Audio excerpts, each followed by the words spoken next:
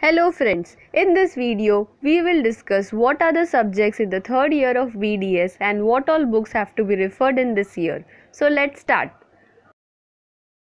There are only 3 subjects in the third year. Yes, you heard it right. Only 3 subjects. This would be the least stressful year of your BDS studies. Out of the 3 subjects, one is a dental subject which is oral pathology and oral microbiology, and 2 are medical subjects, that is general medicine and general surgery. Now let's talk about the dental subject which is oral pathology and oral microbiology. So, firstly, I would advise you that though the third year is a more relaxed year compared to other years of BDS studies, you have to study oral pathology and microbiology with great sincerity. This is because if you study and understand oral pathology well, then it would help you to understand the subject of oral medicine well in the final year. Both are related subjects. So, when you would be thorough and clear with all topics of OPath in the third year, then when you have to study 8 subjects in the final year, you need not spend too much time studying oral medicine, as most topics would be repeated. Then you can focus more on oral radiology.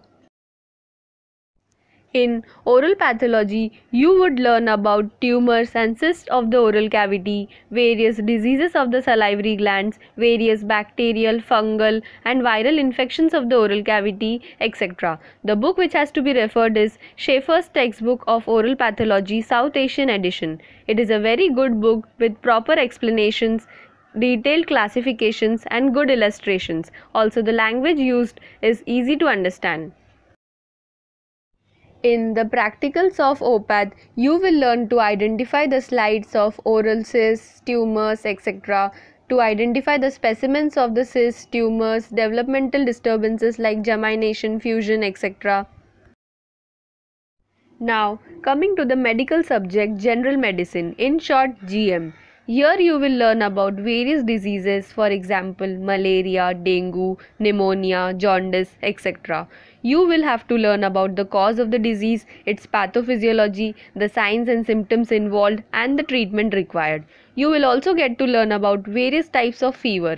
The book which has to be referred for the theory of GM is Textbook of Clinical Medicine for Dental Students. It is a very good book with everything well explained in simple words. In the practicals of GM, you will learn to take case history of patients and arrive at a diagnosis from that case history. You will also learn to identify common medicines and commonly used instruments in general medicine wards like the ambu bag, Ryle's tube, etc. You will also learn to diagnose conditions like tuberculosis or pneumonia by looking at the chest x-rays. A very good book called P.J. Mehta's Practical Medicine can be referred for GM practicals. Now, coming to the second medical subject, which is general surgery, in short GS. In this, you will learn about various conditions like necrosis, gangrene, ulcers, deep vein thrombosis, burns, etc. There are various good options available while choosing a book for GS, like the Manipal Manual of Surgery for Dental Students by Shenoy, Concise Textbook of Surgery by S. Das, or SRB Surgery for Dental Students. All are good, concise books and any one of them can be used.